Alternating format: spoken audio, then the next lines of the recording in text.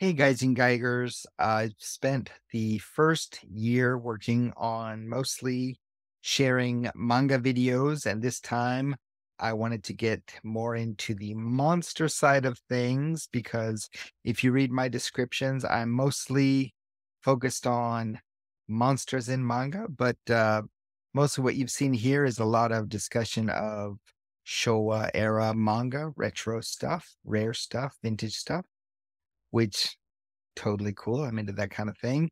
And I do happen to have focused on a lot of comics that I purchased for my research. So you've already seen stuff for Oni, you've seen stuff for Mermaid, Farnillo, and such. So just a little bit of background of why would I use the word gaijin in my name when it can be considered kind of a slur? And fact is that there is a method to my madness. There is some logic to it, warped logic, though it may be. It is my own logic, and I take full responsibility for it. Basically, the gaijin part of the word is uh, outsider, not so much foreigner, but outsider, which is what I've always considered myself, even when I was back in my native country. I kind of learned to enjoy the position of being outside looking in. Sometimes I've been in, and other times I've been out. And I think being out looking in has given me the best perspective on how to judge the things in my life, the places where I am, etc. This kind of outsider perspective, I got a little bit more uh, inspiration when I read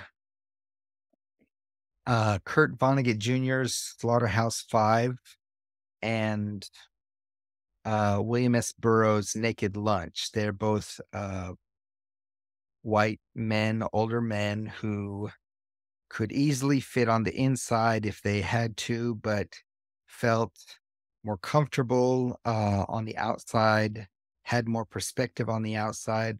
Something in their past kind of pushed them to the outside. Um, and reading those books really gave me some extra perspective on uh, uh, on how to look at the systems that are at work within the societies that I'm involved in, have lived in, etc. You know, the positive systems and the negative ones. So the second half of the name is actually not just guy, it's Jingai. And Jingai means non-human. In other words, monsters. So this whole focus has of this channel is actually outsiders and monsters.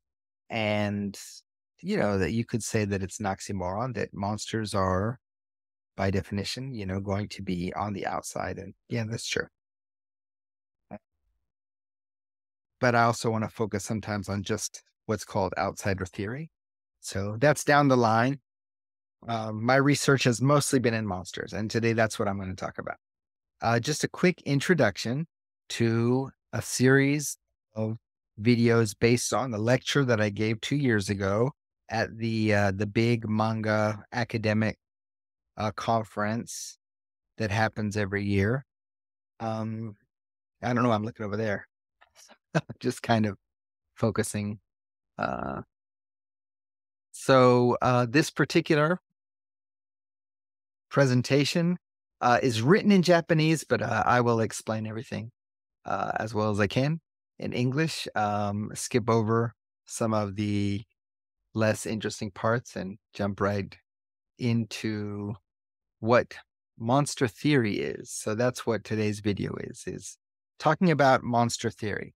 So this particular presentation is called Oni Representations in Promised Neverland and Kimetsu no Yaiba, Demon Slayer, from a monster theory perspective.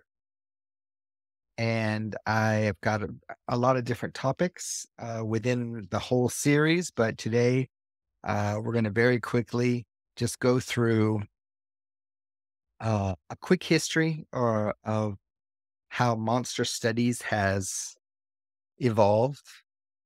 Originally, the idea of the monster came about at the same time that civilization reared its somewhat ordered head in the world. So as long as we've had civilizations, we've had boundaries and things that we don't want to come in, and those are the chaotic, the evil, the unordered, the disorderly, the wild, the uh, the animal, the beastly, the monstrous. And so civilization builds this wall, and the things outside of the wall, they are the monsters, and the people that we don't want inside are the ones who break the taboos, like eating people, so because that's bad, and people that don't follow rules, that are chaotic, that are more about destruction than creation, things considered dangerous and look large and scary, so look dangerous even. The early monster stories were like of a huge scale, gods versus gods. Um, and then that went on, you'd have monsters within folk tales, and even in histories, you'd have monsters appearing in written histories. And of course, art. Here's an example of a big ass cyclops. And then, as civilization progressed and society became more stratified, and you have more rules and more nuances, then the monsters themselves became a little bit more nuanced, and there were groups within the society that other groups wanted to push out, and so they kind of monsterized them by their differences, whether they looked different or they had different customs, things that they did. Uh, and then you also had people who traveled to other places and basically they were looking for monsters. They were expecting monsters. And so they found them, I suppose, because there's all kinds of bestiaries and such where they talk about all these monsters that they saw in these other countries. And so it's very easy to monsterize people of other cultures. I guess they see one thing and they thought, "Oh my God, that's a dog boy," or something like that. So you see these kind of things in literature, in uh, charts and maps. You have like uh, birth of children that maybe don't have all their fingers or have an extra finger or something like this. And these were called monstrous births. Uh, and anything monstrous that suddenly appeared was considered some kind of portent, a warning. In fact, the word monster comes from the Latin monstare, which is like warning. Uh, and so, of course, religion was involved. You have a lot of people wondering if these other creatures, they must be created by God. So do they have a soul? Can they be saved? Can they make it to heaven, etc.? But what's more interesting for us is where monster studies evolves into monster theory, which is more internal, uh, more about the isms in the world, the racism, the sexism, the classism, the Orientalism, uh, colonialism, etc. And so that's when, instead of people that are monstrous that you want to kick out, you have the monstrosity inside the individual. So that part of them that we want to excise, to exercise, but the part that never quite can be excised, actually. So identity, etc. We have psychology and philosophy and media studies that fall into this kind of category. Let's move quickly along. In Japan, you have a similar kind of progression. You have, of course, the original stories, which were gods versus gods. The scale was very big. Whole continents were being created and destroyed, etc. And then you have it getting more local to more like local provinces where you have yokai, which are more on like a hero versus monster kind of stories. And then it became more like a very daily close thing. Like in my town, you had people warning their kids, don't stay in the river too long or the cop are going to get you. They're going to get you. So, you have to get out of the water after a little while.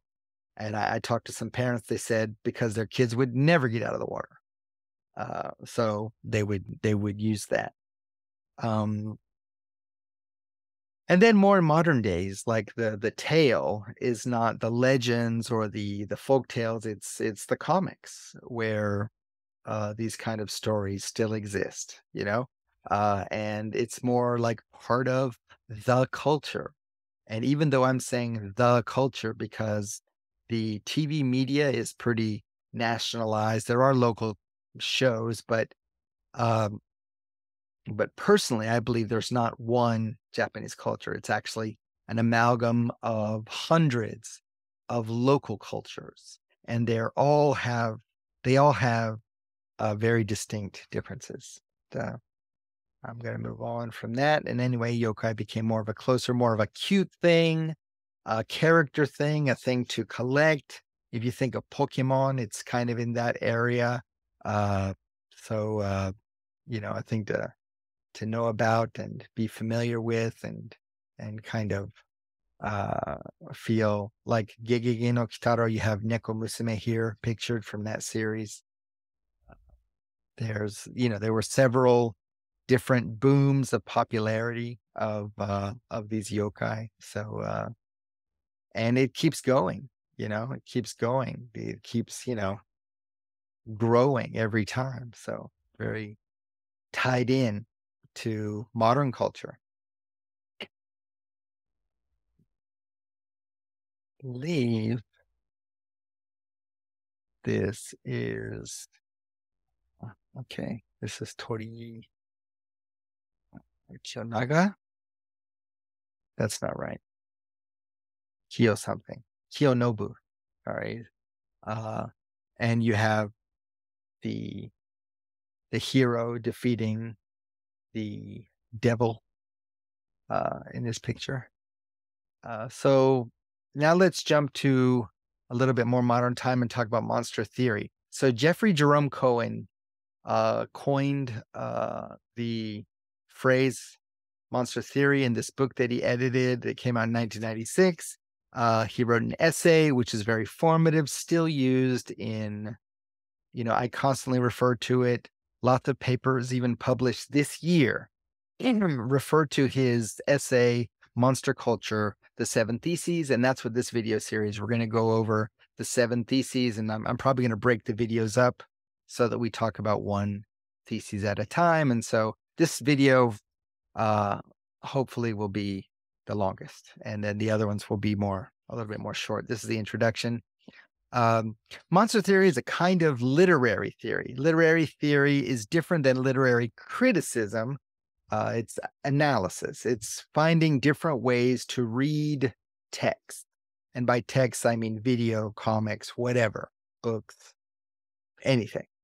And finding different ways to read them. It doesn't mean that this is how they should be interpreted. It means you can look at this same story from this lens and you can gain some insight, some knowledge, either into the world, into yourself, into the work itself.